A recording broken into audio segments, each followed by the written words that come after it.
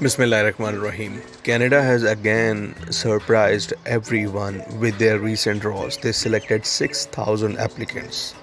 Now let's check their website for the details of today's draw, that is draw number 183. Okay, they announced this draw a couple of hours ago to everyone's surprise because everybody was expecting it last night, but they announced it on the Friday morning, so it is actually quite surprising and a good news as well in my understanding, because they invited 6,000 candidates, and as we have seen that when they increase their threshold, then they keep it. So it is safe to assume that they are going to continue with the 6,000 ITAs. I have already shared this CRS distribution in the last video that I made about the PNP draw, and the interesting thing is that they selected people at 417 lowest CRS.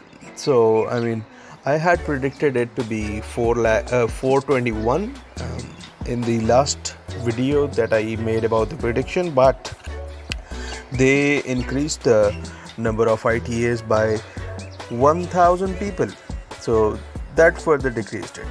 Okay, now if I take you guys to this Google keyword that I tried to search earlier this morning, that the vaccine coverage. Okay, now this information gets updated here, you can check it anytime you want, and you can see that 19.18% I know mathematicians would say that you cannot call it 19.18%. Okay, 19.18% of the population have received at least one dose of COVID-19 vaccination, and these provinces are saying that they will be able to vaccinate every adult until the month of June. Okay, so now I want to make another point here. Like in the last video, I made an individual point that nobody's talking about, so I thought about making this point as well for why FSW draws are not resuming. Okay, so one, they are vaccinating every adult in Canada. Okay, and they will be able to vaccinate every adult by the end of June. Okay, now they cannot afford to have more people there who will need vaccination later.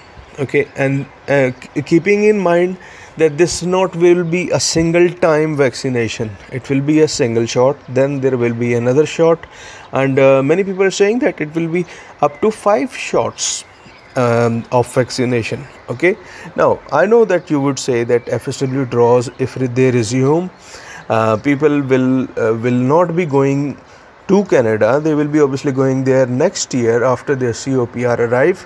So why is this a justification that I am giving here?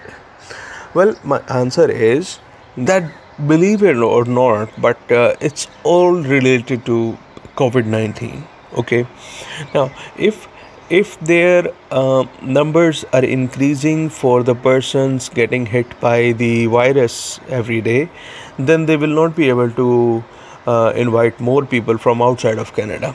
Okay, and until they vaccinate their people at least once, they cannot predict that the numbers will now go down, and FSW draw will only resume when the authorities will predict that the number of cases are not going to increase now, they are going to sustain, or they are going to lower down. Only then the FSW draws will continue. Okay, so I hope everything was loud and clear. Congratulations to all of those CEC candidates who received their invitation of interest, and the FSW candidates, stay put, try to keep on increasing your CRS. This is Iftikhar and I'm signing off.